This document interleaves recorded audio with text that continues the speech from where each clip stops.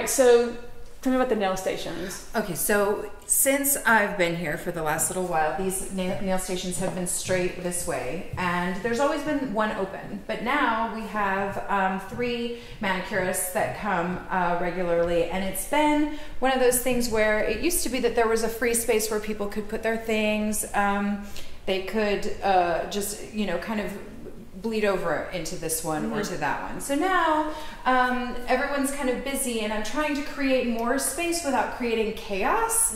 And I just don't know what your suggestion would be. I've always felt like maybe these should move, but I don't know how to move them. The way they're stationed right now is it's okay. There's nothing wrong with it. But I'm thinking if we slightly turn them just a little bit of a diagonal, it just gives it a little more energy, a little more of a modern feel to it. So let's give it a whirl. All right, sounds good. Just at a slight angle. And I normally don't recommend putting things at an angle because our minds like straight edges.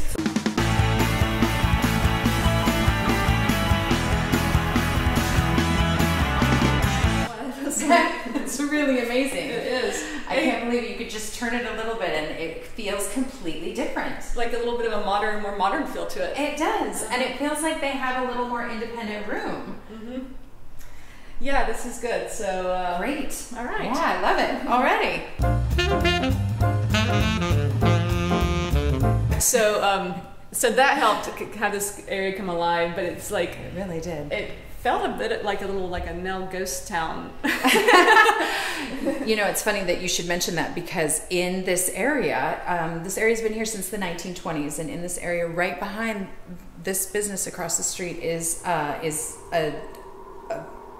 a graveyard. And it's been said that maybe some of the people that are there like to come and go in the village. So people have asked me if we feel like there's been some sort of activity in here, and I never know really how to answer, but the lights do flicker every once in a while. Yeah. Okay. Well, I will. You know, if you think that's a real issue or not, we can put like a mirror or something on the exterior of the building. You know, I don't necessarily feel it, although, you know, in your downstairs space, energy kind of rushes down to the downstairs space, and that can get a stagnant area. And so you already mentioned that you keep that area really space cleared, so I encourage you to keep doing that. Okay. And then, you know, I don't know, not really getting about ghosts too much, but if you think it ever gets to where it's compromising your business, then, you know, we can do a little ghost busting. Okay.